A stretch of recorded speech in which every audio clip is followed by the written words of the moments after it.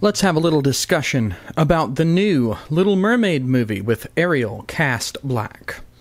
Here's the problem. First of all, whitewashing. It's a term that's been bandied about by leftist lunatics for a long time. In all kinds of movies, oh, you can't cast Scarlett Johansson to be in the Japanese story Ghost in the Shell. Why don't you cast a Japanese person that doesn't speak English? So that would make it a little harder for them to... Yeah, people actually suggested casting a Japanese person who probably doesn't speak English very well instead of Scarlett Johansson, a high-named actress. So, whitewashing is problematic. It's so problematic whenever you take a story involving a different ethnicity than white people and put white people in the role. However, when The Little Mermaid comes around, who do they cast? They cast a black person to be the live-action version of a white character. Blackwashing, or what I call blackface, because that's what it is. See, here's the problem with this whole race-swapping thing. When you take a story and you switch the races around solely to pander to people who want so-called diversity, what you really end up with is a white story, for lack of a better way of explaining that has been blackwashed. It is a blackface version of a white story. Because what's really going on here is they're taking name recognition to bring in a built-in customer base of people with nostalgia and, like I said, name recognition, and then they're putting the diverse agenda on top of it. What they're doing is blackfacing a white story for dollars. Now, why is this a problem for, specifically in this case, the black people that are supposedly served well by the representation that this story gives? Take Black Panther. Black Panther is a story with black people. It is a story with black everything, really. Everything in it. All of the people are black people. It's a story written for black characters. An original story. It was supposed to be for and about black people from the start. Now, granted, superhero stories are for everybody in general. But if you're going to cast black main characters, write a story for those black characters, you can at least do them the dignity of having a story that you wrote for them, instead of taking something that was written for white people 50 years ago, and then slapping some black paint on that mermaid and going, this is good enough. This is what black people deserve. Look at how #diverse it is. Look, everyone, we're making black people feel like they're part of society too. Because what we've done is not write a story for them. We've put in the absolute minimum amount of effort for them and made this story that already existed for a very long time, that's originated from a totally white at the time European country's fairy tales, and we've slapped a nice paint of black on it. Don't you feel so good, black people? Doesn't this make you so happy that these people have decided that you're worth having your own story as long as they can put the least amount of effort possible into it?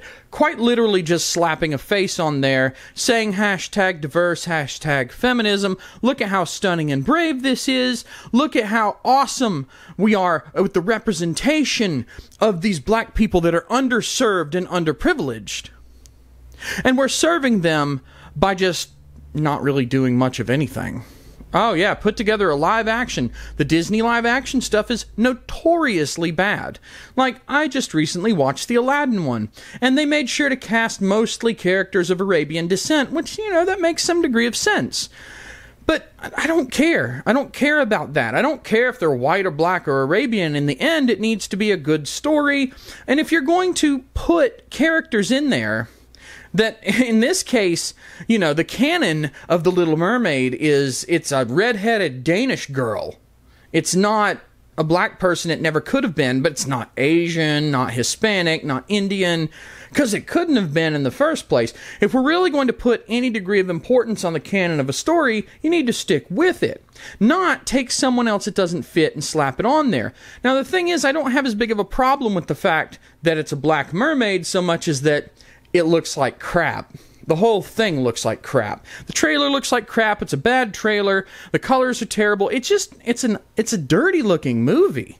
And that's almost more insulting to black people than anything else. Not only are they not worth writing a story for, but then they slap them in this live action film that it doesn't look like it's underwater so much as like it's dark and dirty. What are they really trying to say to you? And then you have this other video that's tangentially related of little black girls reacting to the Little Mermaid trailer with the black Ariel. Who, by the way, they could have cast almost any other black actress and would have looked a lot better in that role. Let's just be honest. There's something unnerving about the person that they picked, and I heard rumor that that person might have been picked because Beyonce shoveled them in there through a backroom deal, but that's rumor and speculation. So this video of young black girls reacting to the Little Mermaid, oh hey, she's brown like me. You know, there are all these kinds of reactions like, oh wow, she's brown like me. That is literally what one of the girls said. Now, two things about that.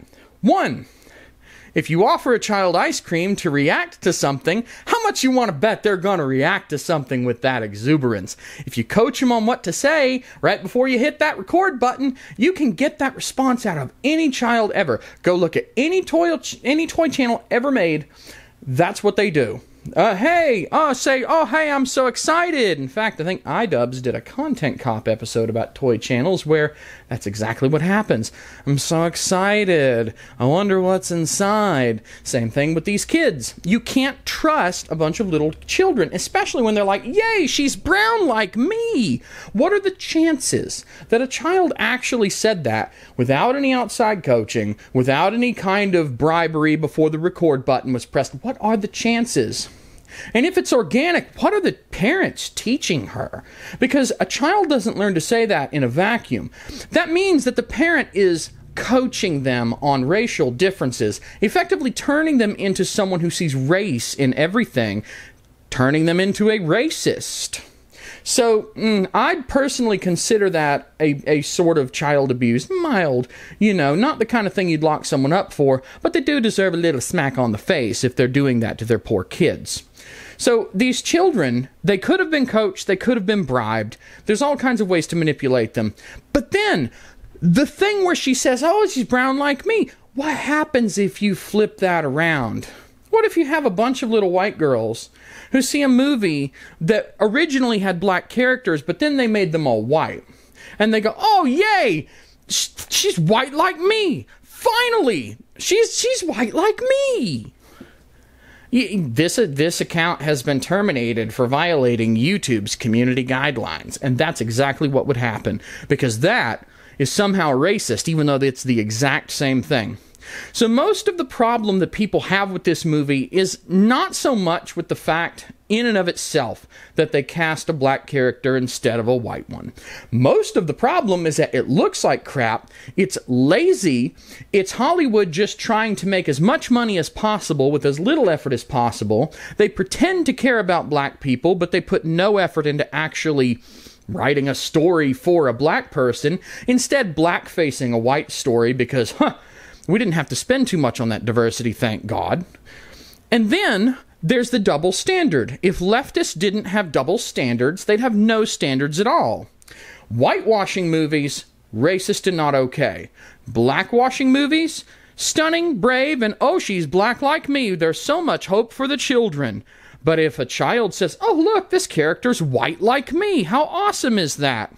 Nazi racist, that child gets to go to a re-education camp. Juden ist verboten because literally Hitler. I don't even know if I said that right. I don't know. So this whole thing is stupid. Hate the movie because it sucks. Hate the movie because it's lazy. Hate the movie because it's insulting to black people that they even put this crap out there. And if you want to see the ultimate play out of the hypocrisy, go look for the video where someone, I think his name was like the Gazillion IQ or something on Twitter, AI changed the black character in the trailer over to a white character with red hair.